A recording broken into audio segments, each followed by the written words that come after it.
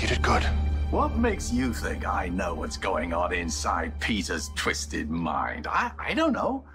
Perhaps he took Charlotte hoping the PCPD would focus on finding her rather than looking for him and Brooklyn's baby. Brooklyn's baby? Are you saying she's not? You found Charlotte minutes after the police issued a missing child alert. How did you do that? How did you know where to look? Valentine, you should not be taxing yourself with these kinds of questions right now. As Anna said, you need your strength. Get some rest. I want answers, Dad. About Charlotte's kidnapping and what happened to me.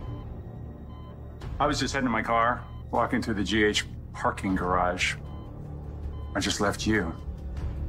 Next thing I know, I'm flat on my back by a dumpster smelling like a distillery. Did Peter do that, or did somebody else? Are you suggesting I knocked out my own son to help Peter August? I've known since Crete that Peter has something you want, or you would never have put up with him. Now, you saw me at the hospital collecting Bailey's medical records. Had you figured out that Bailey has always been Peter's long-lost daughter, Louise? So what, I made some kind of devil's bargain with Peter August? I'd help him get what he wants, and then he'd help me get whatever allegedly I want? What do you think that would be? If I knew the answer, I wouldn't ask you the question. I do know that Peter kidnapped Charlotte, and I suspect that you knew where to look because you have made a deal with him. You do have a very vivid imagination.